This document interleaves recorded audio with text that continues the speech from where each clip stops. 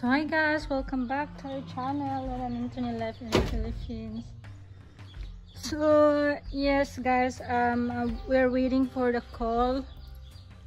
Hinihintay lang namin yung call for our interview in Manila or our medical. After that, Anthony will buy ticket going to USA. Hopefully very soon guys. I just hope it's soon. Me and Kyla have to pack our things. 5 na lagi ninoy. 5 na ninoy or 7? Huh? So what's the other 2? Oh, I think the cat eat it. It's not guinea fowl. Maybe it's the cat. Guinea fowl don't eat chicken.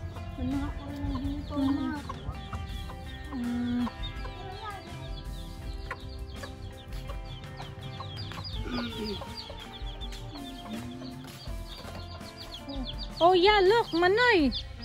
Awa. It's here. Ano naman yun?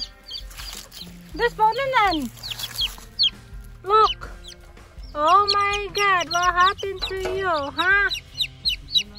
Tabunan na.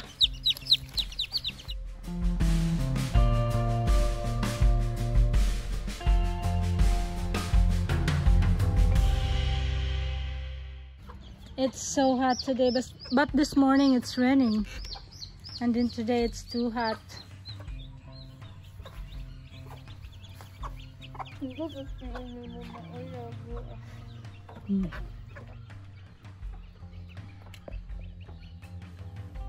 So guys, yun. Anthony keep telling me to get ready, so yun. Pack ko na yung mga gamit ko. Dalhin ko to Manila, me and Kyla. Because I think going to Manila for interview and for the medical, right? So yun, I don't want to bring a lot of food, just for a few days. Sana mabilis lang. Anton is like, he's so sure about it. And I'm not ready for the cold weather. Yes guys, I'm really not ready for the cold weather. So ito yung dalhin ko to Manila. Not a lot. So at least I'm ready, and then my family will be here this week. Want to spend time with us and Kyla before we're going to Manila. So this coming Saturday guys, punta sila dito. I have some friends and then my family, Mary and some of my siblings. But I'm not sure about my mom because they have fish pen, and last time when we went there, somebody's stealing it. And they went to barangay to, you know. But my dad is such a nice guy. Instead, let the guy pay. Yun lang, wala. Okay lang kay Papa. Mabait kasi masyado yung Papa ko, guys. So maybe before we're leaving to Manila, mag-ano muna, i-visit ko si Mama at saka si Papa, and then yun, it's gonna be hard especially to my mom because when I was working overseas, Kyla is staying there, so napaka-close ni Mama at saka ni Kyla. If in case yung visa namin hindi pa darating, we don't know, you know. Kasi for now, hinahanap pa yung application namin. But if they will find it, mag-start na sila. But yun, my family will be here na this week, this coming Saturday, but my parents can't. So yun, ipuntahan namin sila doon before kami alis ni Kyla. My mom is always emotional. She miss Taya so much. Na-miss ni Mama si Taya. Mag-pack muna ako. Just in case, di ba, ready? Mas maigi ng ready ako. baka makuhaan, mapalaw. Hopefully God, hopefully not. Sige, ingon akong ayaw sa bangipos, kaya masig mapalaw. So, ready na lang na ako para pag may call na kami, yun, wala akong makalimutan, di ba? I still have one problem though, but the guy told me that I should not worry about it. May isa pa talaga akong problema about ni Kyla, but that guy told us that don't worry about it. Yun.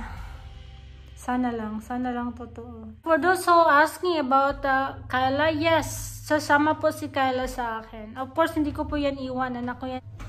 Me and Kyla will go together. Hindi po ako lang, hindi. Kasama po si Kyla. Kami. I'm just worry about her school kasi nakapag-start na siya dito.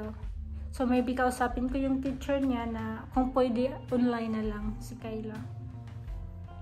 Because right now, module pa yung gamit nila.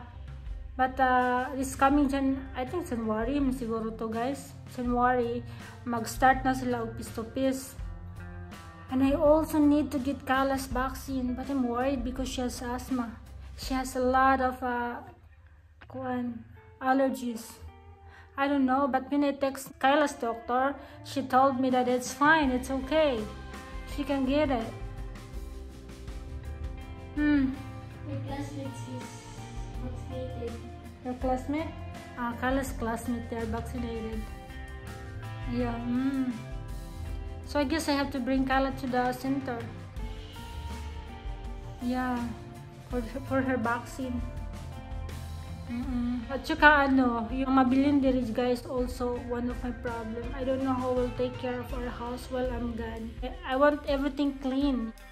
Pero wala akong maasahan talaga dito. Kasi yung bahay namin guys, also for rentals, diba? So I need someone who know how to make beds. Because before, when we have a lot of guests, I'm the one who's do the cleaning, make beds, everything. I'm the one who's doing it. But now we're leaving, so I have to find someone who can do the bed, who can clean, who can wash good.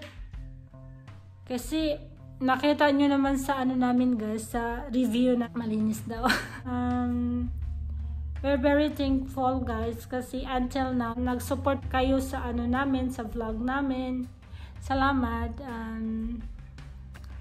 Yun. I guess Kyla's so excited, right Kai? Yeah. Kyla's very excited to go see her sister. So good luck to us. Hopefully I can find someone who can really, take care of my house. Kasi ayaw kong pagbalik ko dito, sira na yung bahay ko, diba? Marami ng ahas nakatira.